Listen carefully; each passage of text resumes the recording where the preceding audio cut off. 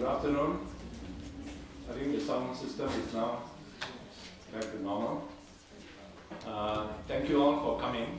My name is Martin Kaur. I'm the Executive Director of the South Centre. On behalf of the Centre and our partner, Knowledge Ecology International, we welcome you to this short event. Short, but we hope powerful, because we are here to celebrate and to review the TRIPS and Public Health Ministerial Declaration that had been endorsed by the WTO ministers almost exactly 10 years ago. I'm not very sure the exact date. I think exactly. All right. And of course, we are very happy to have this event in WIPO. And appropriately enough, during the meeting of the development group of WIPO, which all of you who are participating in that know that the aim there is to try to mainstream development concerns in the intellectual property regime and system and the structure of WIPO. So what better way to celebrate this 10th anniversary? I hope celebrate is the right word. That depends on what our panelists and on you yourselves are going to tell us this afternoon. But certainly to mark this historic declaration of Doha in relation to TRIPS and public health. We have a very good panel of distinguished speakers who will kick off the discussion. Professor Carlos Correa, who is a special advisor to the South Centre and very well known to all of you in the community of intellectual property development and trade. Jamie Love, the director of KEI, who has played a very important role on stimulating and making the world public understand the nature of intellectual property and public concerns. Jose Estenios do Amaral from the Brazil mission.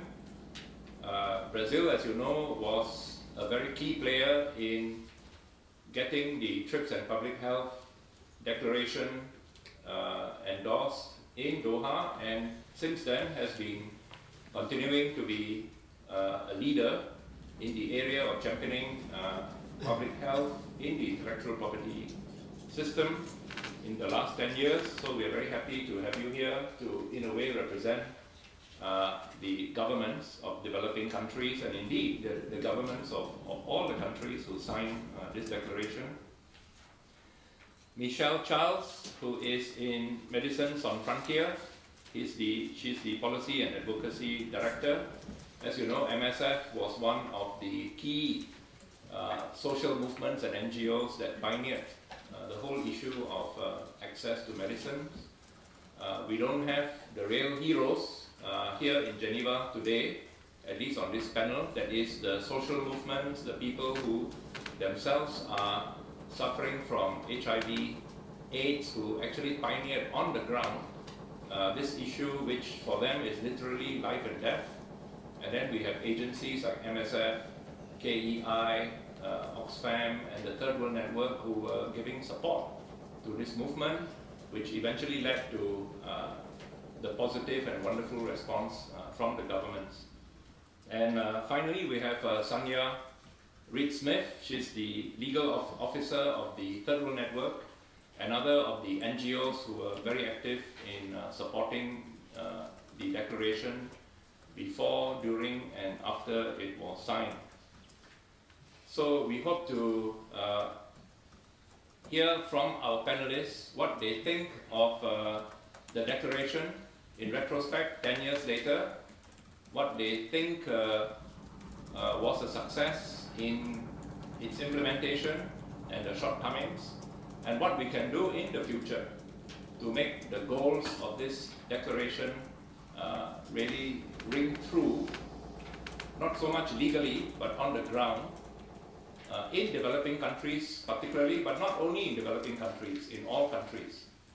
So with that as an introduction, may I welcome Carlos Correa to give us his presentation, and I think he has a slideshow for us. Carlos. Thank you very much, Martin, for the presentation. I'm very glad, very pleased to be here with you, with so many friends and colleagues. Some of the participants have actually been involved quite heavily in the history of the Doha Declaration, and also in the implementation of the declaration at the national level and international level. I will address, since we have a limited time, I will address some aspects of the impact of the Doha Declaration at the national level. In particular, I will explore the extent to which the flexibilities that the Doha Declaration indicated. As you know, one of the main achievements in the declaration was the confirmation that all members of WTO have the right to use the flexibilities contained in the TRIPS agreement. The question is, however, to what extent these flexibilities have been used in developing countries, and if there isn't a very significant use, what the reasons are for such limitations. So if we look at the legislation in developing countries today in respect of some of the main flexibilities that are allowed under the TRIPS agreement, we get a mixed picture. In some cases, we find that some flexibility, for instance, compulsory licensing is provided for in most laws in developing countries as well in developed countries. However, the extent of use, actual use of compulsory license has been quite limited. As we know, only a small number of developing countries have so far implemented compulsory license. The last one has been Ecuador. In terms of other flexibilities, such as the border exception, which is of particular importance in the area of pharmaceuticals, it's quite astonishing to find that a small number of developing countries have explicit provision of border exception type in the legislation. According to one study, it's a very small number. It's less than 20 countries have explicit border provision. It might be considered that under experimentation exception clauses, you may also claim a kind of border exception, but it's quite interesting to know that there is no explicit reference to this important flexibility. In connection to exhaustion of rights, a significant number of developing countries still have national or regional exhaustion of rights. That means that parallel importations are admitted to a limited way, or in the case of national exhaustion, they are not admitted at all. We also find that in a number of countries, a number of developing countries, second indication patents are allowed. That means when a novel use is found for a non-medicine, still a new patent is granted. This is not actually required under the TRIPS agreement. One flexibility clear is not to grant patents in these cases because there is no novelty. However, many developing countries do allow for these kind of claims. And finally, if we look at one of a very important issue, that this is the protection of test data, we'll find that at least 40 developing countries do grant the so-called data exclusivity. That means provides an exclusive use or exclusive right regarding test data, which again is not a requirement under the TRIPS agreement. So overall, what we can see is that despite that these flexibilities have been implemented in the national laws of many countries, the landscape is not perhaps as we would like to see.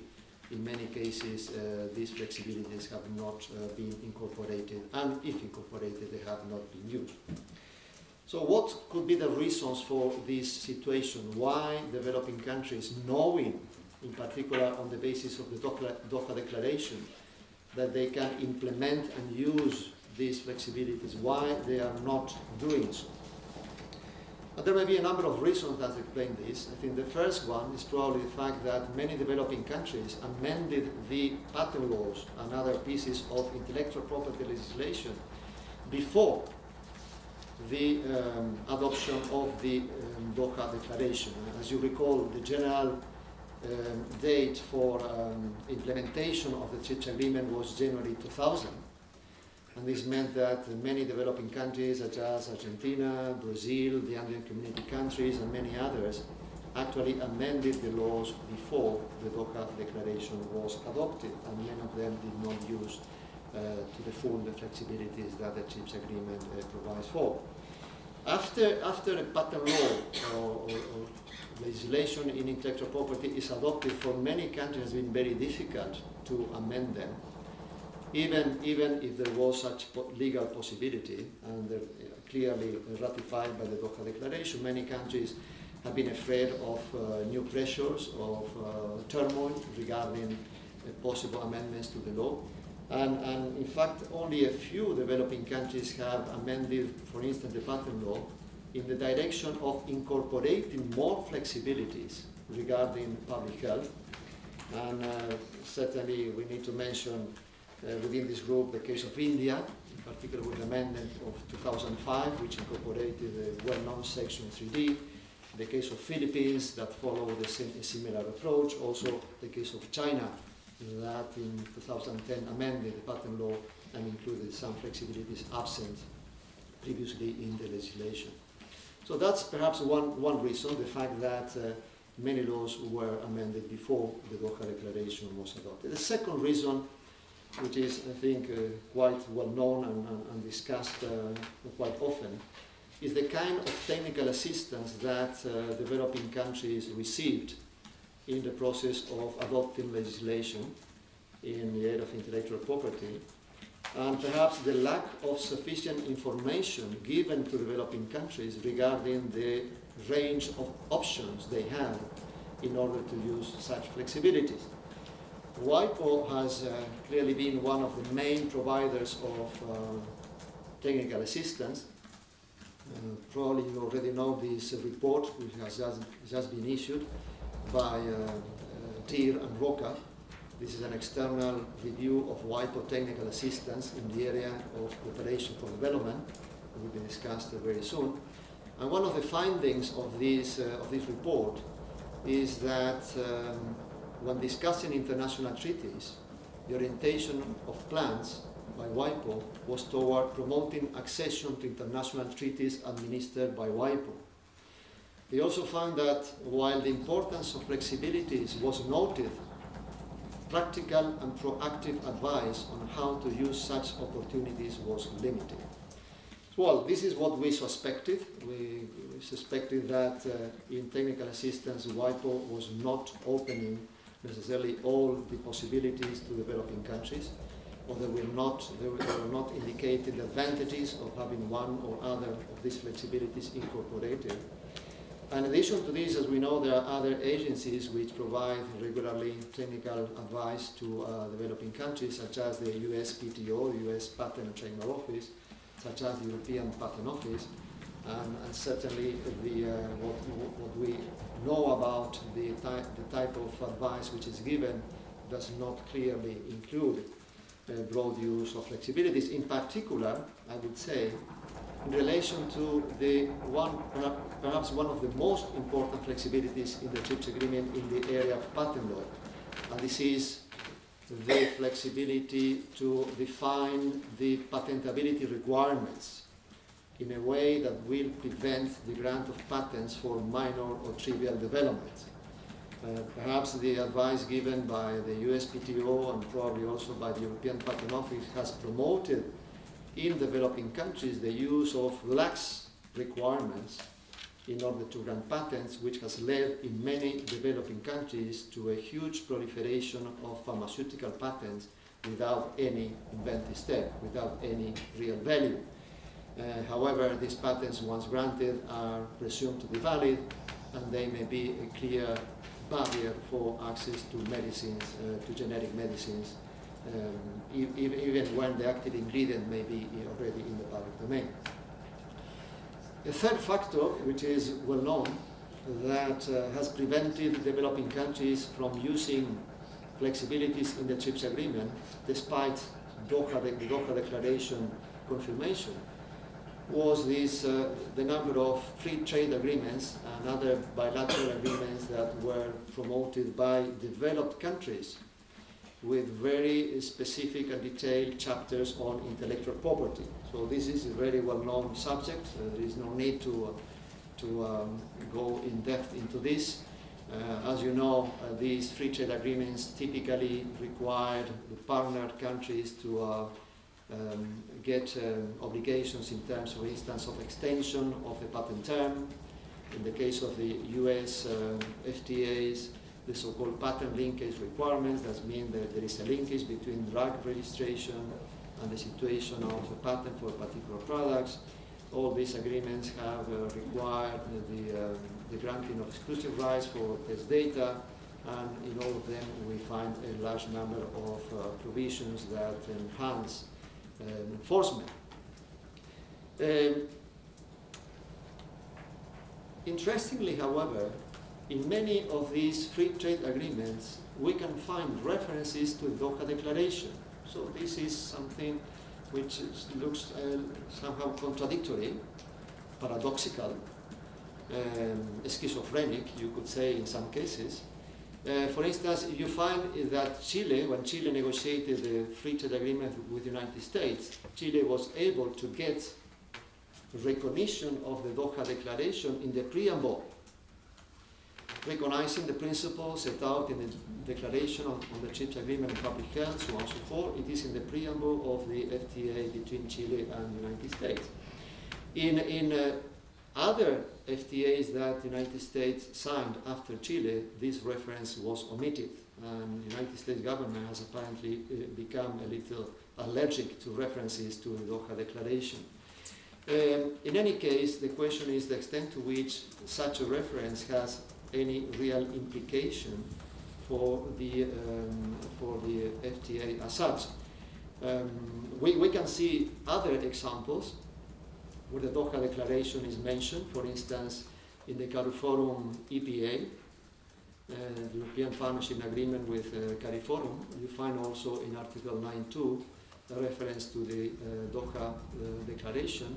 Perhaps in this case the impact has been more important than the case of Chile or other agreements, because as you know, in the case of the CARIFORUM there are no substantive provisions regarding to patents as they relate to public health, although there are a number of enforcement provisions that may actually create barriers in connection with access to medicines. This is perhaps more ironical, the fact that ACTA, the preamble of ACTA, which epitomizes the TRIPS Plus paradigm, also contains a reference to the Doha Declaration.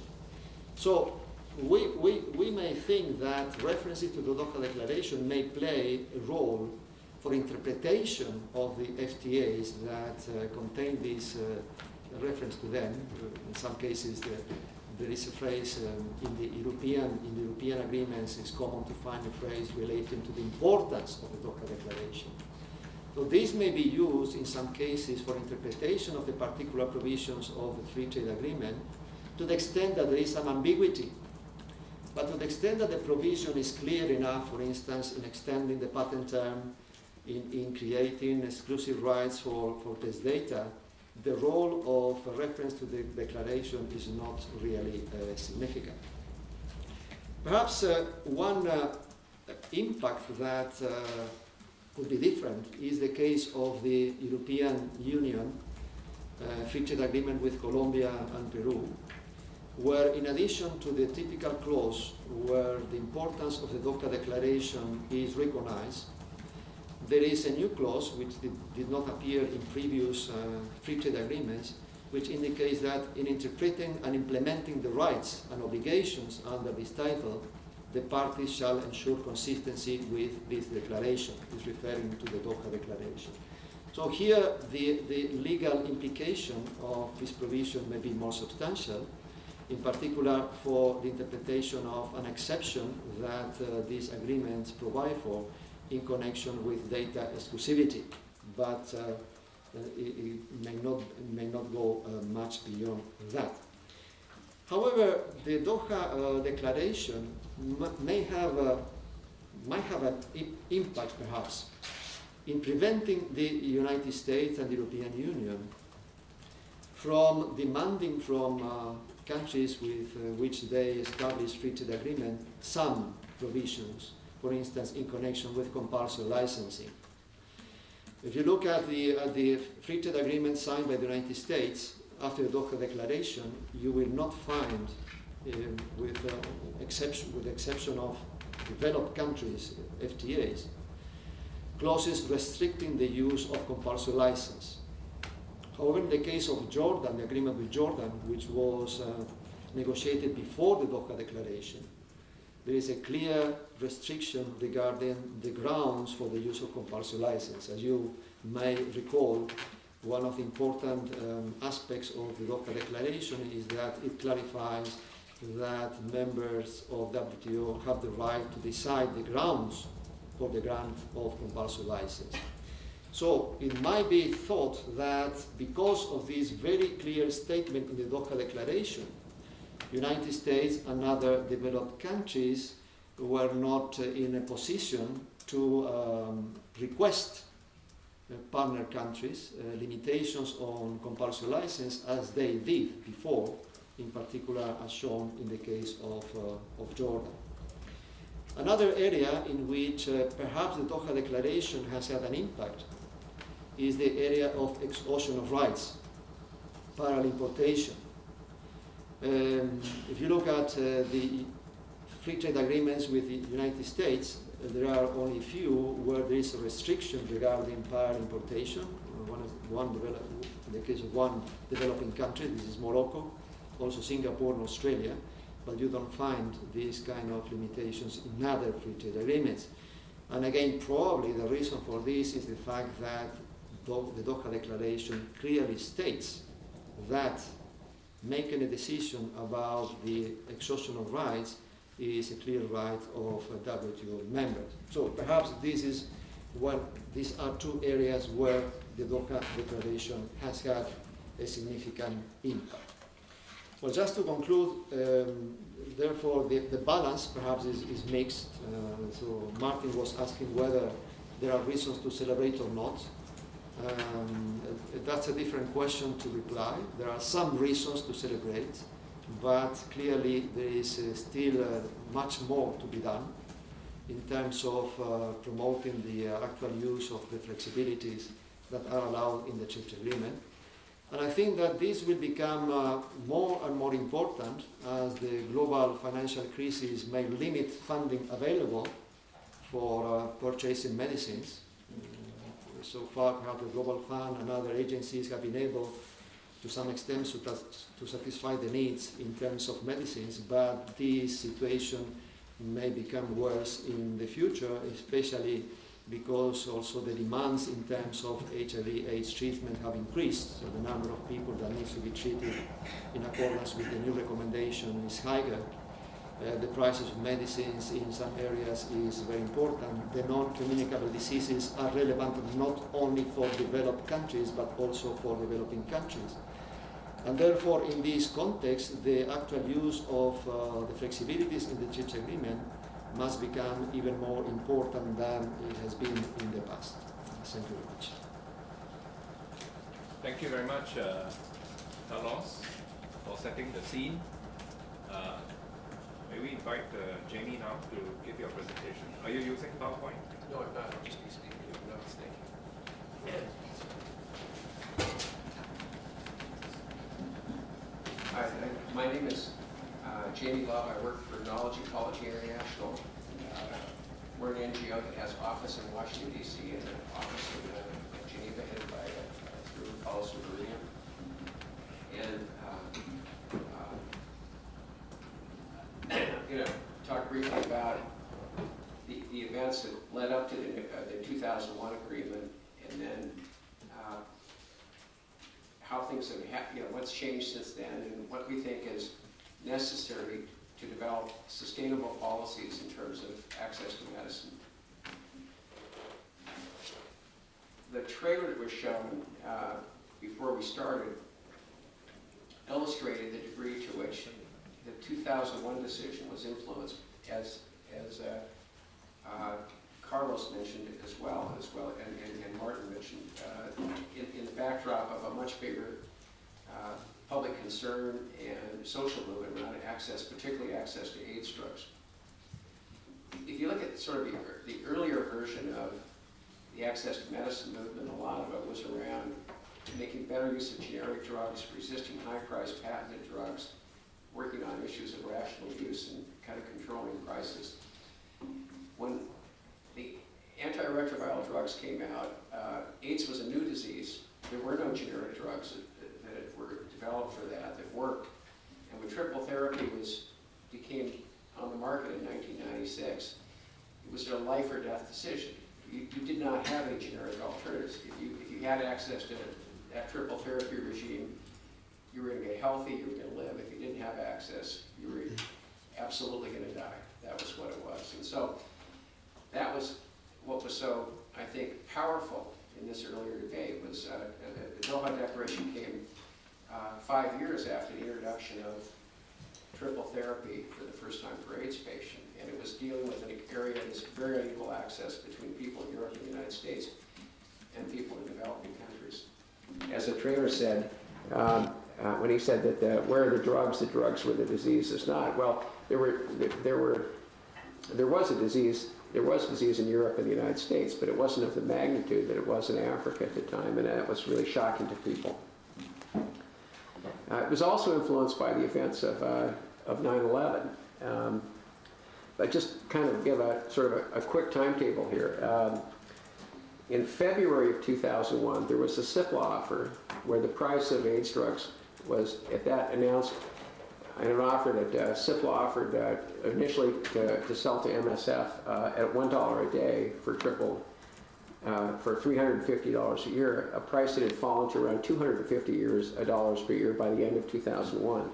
That was the first time when people really thought that it was actually feasible to provide antiretroviral drugs in developing countries. And in March and April of that year, there was the South Africa trial, which received an enormous amount of publicity. And the people were seeing for the first time on television the nature of this dispute. Kofi Annan won the Nobel Prize that year by calling for the development of the Global Fund. And Martin Corr, who was more plugged into the WTO than a lot of us, approached the Zimbabwe delegate who was the chairman of the TRIPS Council and suggested that they put on the agenda for the WTO this discussion about access to medicine for all. And that's why you have the Doha Declaration, because Boniface from Zimbabwe put it on there, and he started this agenda. Also in 2001, when 9/11 happened, the Bush administration began to look for more political support among developing countries as they were trying to regroup and figure out how to respond to the initial to the initial attacks and what to do in terms of their policy on Afghanistan and the potential invasion of Afghanistan. There was also a short but intense concern in the United States and Canada over access to the patented drug ciprofloxacin.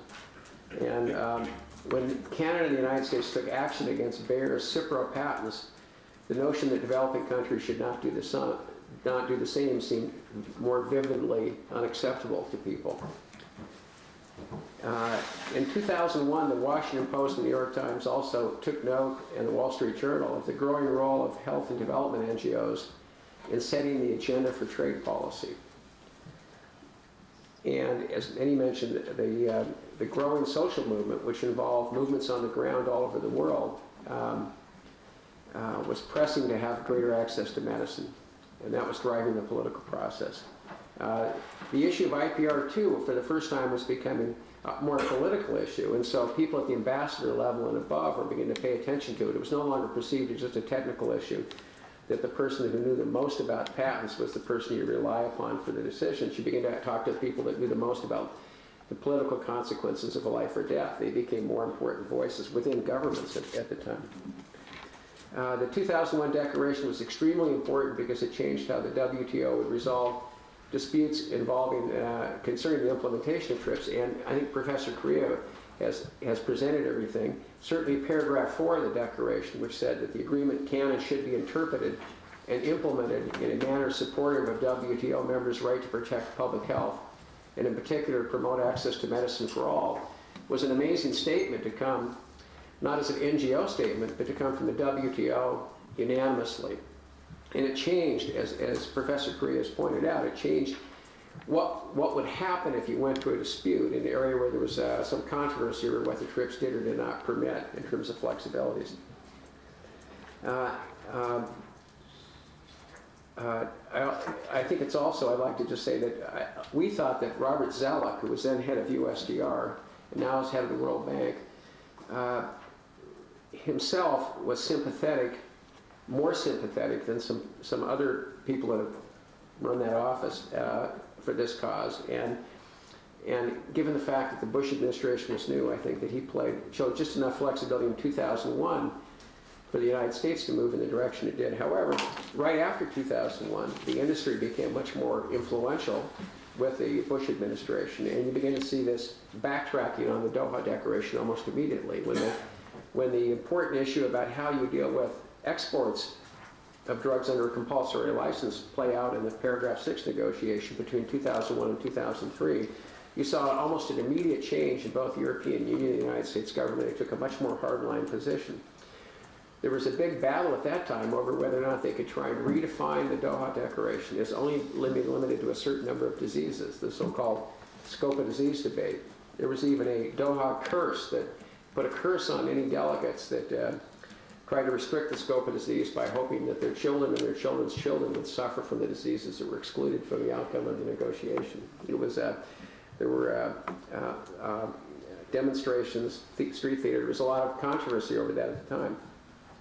The outcome was this complicated mechanism, the 2003 agreement on compulsory licensing, that was controversial.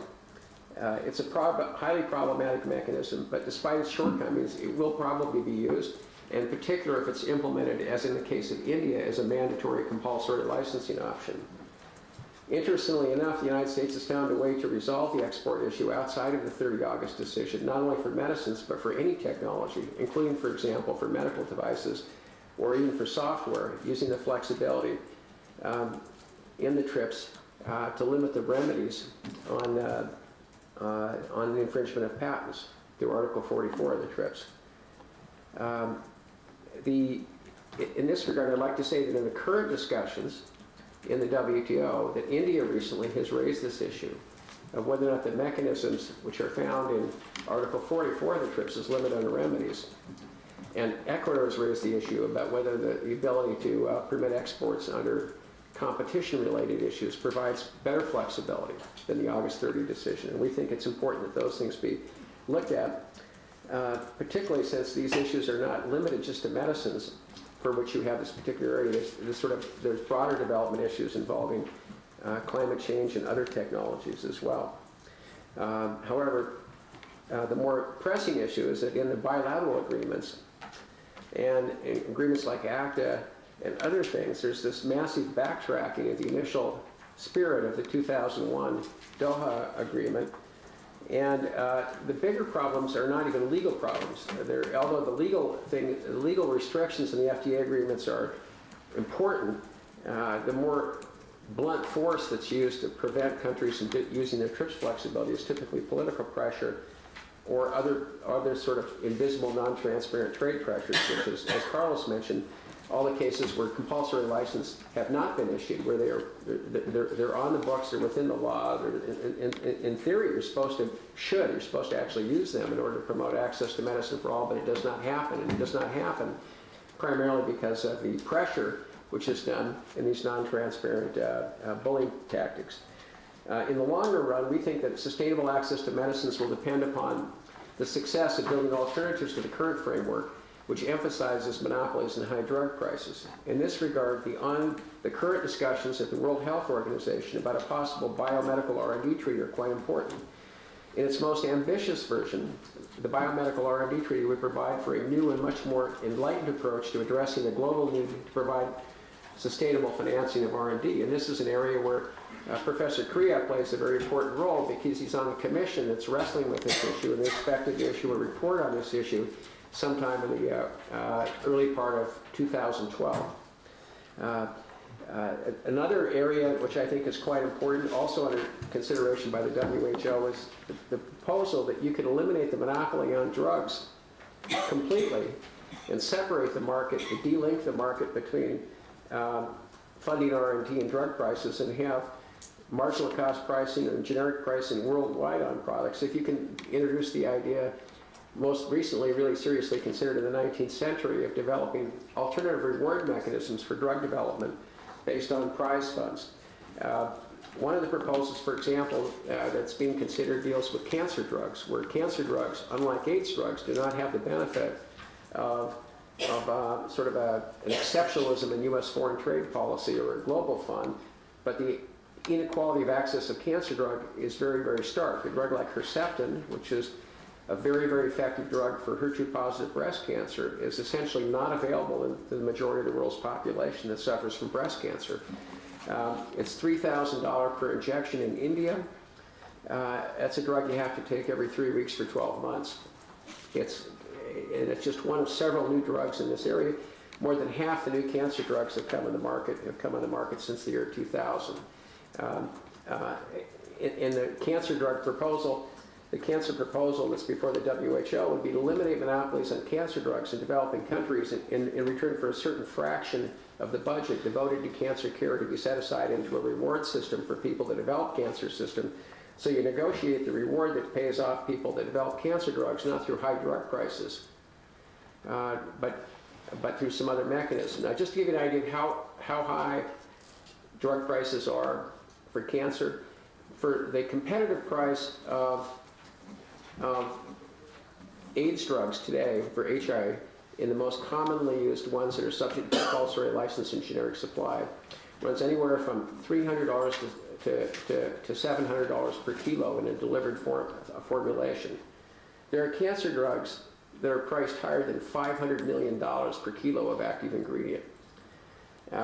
There's just enormous markups in the cancer drug market, and this is really quite important. So I will conclude. I will say that the Doha Declaration was a great achievement. I think it has many, many benefits. There's been lots of backtracking. And I think the most important thing to resolve is to really have a sustainable outcome, which I think has to do with how you pay for innovation. And I think that if you don't deal with the issue of how you ultimately pay for innovation and the contributions by countries from all ends of the spectrum, you will never really fundamentally resolve the access issue, because they're interlinked, they're completely tied together, in our opinion. Thank you. Thank you very much, Jamie, for that contribution. Stanislaw, can we please have your presentation? Thank you and good afternoon to everybody. My name is Stanislaw Amaral. I am the Deputy Permanent Representative to the Mission of Brazil and to the WTO and other international organizations here in Geneva. So let me start by thanking both KEI and the South Center for this invitation and to participate in this panel, the purpose of which is to assess the state of implementation of the Doha Declaration 10 years after it was adopted. Well, this is a challenging topic. On the one hand, it is true, as stated in a policy brief that was circulated by the South Center on this matter, that the Doha Declaration remains a landmark achievement for clarifying the relationship between IP and public health. On the other, the jury is probably still out on whether or not the declaration has fulfilled all the expectations placed on it when it was signed 10 years ago. But rather than trying to make myself an overall assessment of the Doha Declaration during that period, I will try to bring you a national perspective, focusing on how Brazil has made use of it. Since I am the only representative of a government in this panel, I thought that it would be more useful for you if I can share with you the concrete experience of my country in implementing TRIPS flexibilities on public health grounds. But before I do that, let me make a few remarks on the current state of play in multilateral IP negotiations. And the Doha Declaration together with the development agenda approved in WIPO in 2007, are the only significant multilateral IP instruments negotiated over the past 10 years. And none of them is, however, a legally binding instrument. And why is that? So let me go back a little bit further. As is widely known, intellectual property was introduced at the WTO as a result of the TRIPS agreement, following the completion of the Uruguay round in the mid-90s. Within the single undertaking of the Uruguay round, the TRIPS agreement was widely seen as a victory for the developed countries, a victory that at that time represented the culmination of a long process led by a few countries that were under intense pressure from a few of their industries, mostly the software, the pharmaceutical, and the entertainment industries. The process that led to TRIPS had an agenda which was relatively simple, which was strengthening intellectual property rights. It involved a mix of different initiatives, conducted both bilaterally and in multilateral fora. I would not recall the whole process of the TRIPS negotiation here. It is both well known and well documented. But what remains paradoxically odd, however, is that the apparent winners of the TRIPS negotiations do not appear, to this day, to be satisfied with the outcome. The implementation of the TRIPS has barely been completed, in fact, and yet, over the past few years, developed countries have been pushing for more, what is so-called TRIPS plus disciplines in several areas.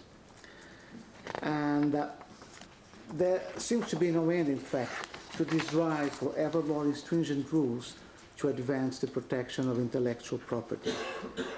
Caroline Deere refers in her book called The Implementation Game to the bitter debates over TRIPS between developed countries and developing ones as a history of contestation.